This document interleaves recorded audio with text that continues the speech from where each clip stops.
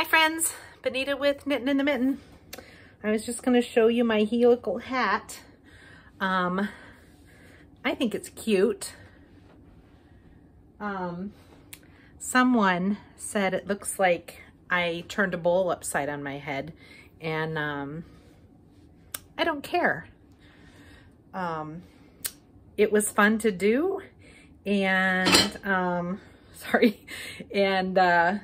I think it'll be fine. So try helical stripes if you're a knitter. Hi friends, since the last time we talked, I also finished this. It's kind of like a cross between a cowl and a little poncho kind of a thing. I don't know what it's called.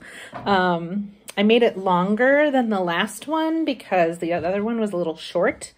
I used a yarn called Lion Brand Scarfie that I got for Christmas, and it just did the color work itself. So it's cozy, and on days like today when it's a little chilly but it's going to warm up, it's perfect because I can wear it this morning and then I can take it off later when it gets warm in the sunroom. So I will put a link to the pattern in the description of the video.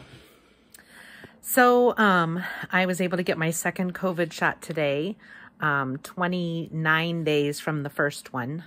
I have got the Moderna shot, so you're supposed to get the second shot 28 to 42 days afterwards. The place I got it didn't schedule the second shot when I got the first one because they didn't know where they would be with doses, and they haven't gotten any second shot doses for 3 weeks. So yeah, I was nervous, but I was able to get it today. So I am now almost 12 hours post-shot, and I just have a tiny bit of soreness in my arm. Really not much at all yet.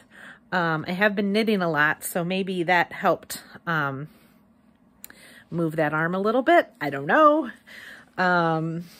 But I'm headed to bed early, even earlier than usual, because if the side effects are going to get worse, I want to sleep them off. So yeah, I'll update you tomorrow if there's any change.